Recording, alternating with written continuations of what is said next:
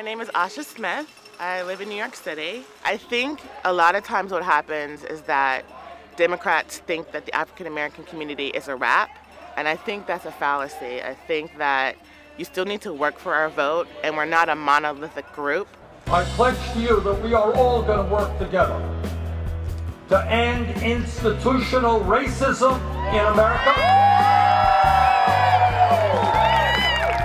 and to reform a broken criminal justice system.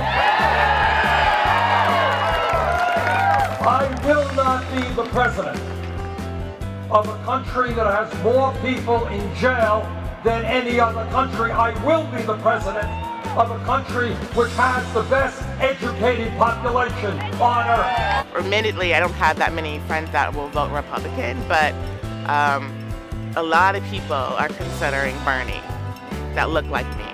Please don't tell me that we cannot end racism in this country, that we cannot pass comprehensive immigration reform. Don't tell me that we can't take care of our seniors and our disabled veterans. We can do that. We can do that and more when we come together and not allow our opponents to divide us up as to whether we're black or white or gay or straight.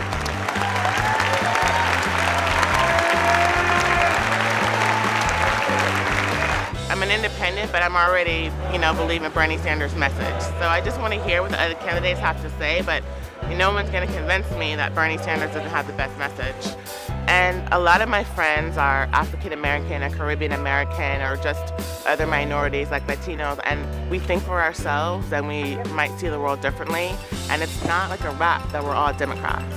So, and I think Bernie's message that's talking about equality and inequality is something that we relate to and that we're grabbing onto.